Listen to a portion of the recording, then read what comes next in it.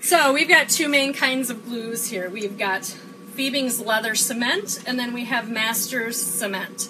So what's the difference between the two?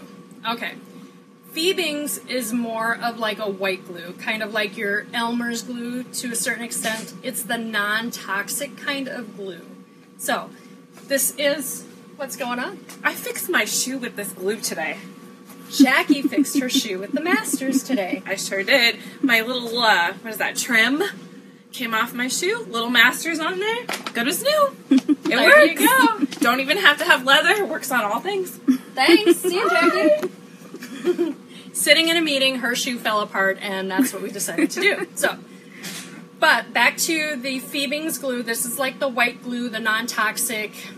They both work similarly, but the Masters is your toxic one. It's the one that has the fumes. This one holds a little bit firmer. The Masters, what was I going to say about the Masters? Oh, I know.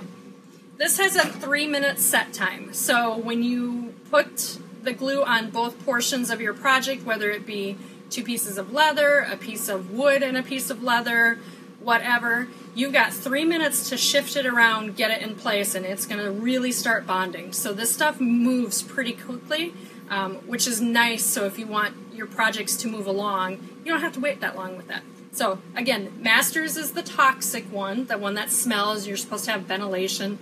Smell doesn't bother me, so.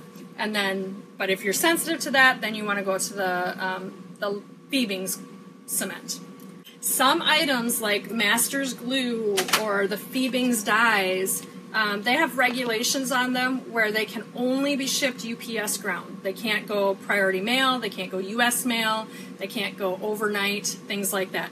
So some items, like when you're buying glue or dye, although this weighs less than 1 pound, it's going to have to go UPS, which generally costs more for a lightweight box than it does for a heavier box. So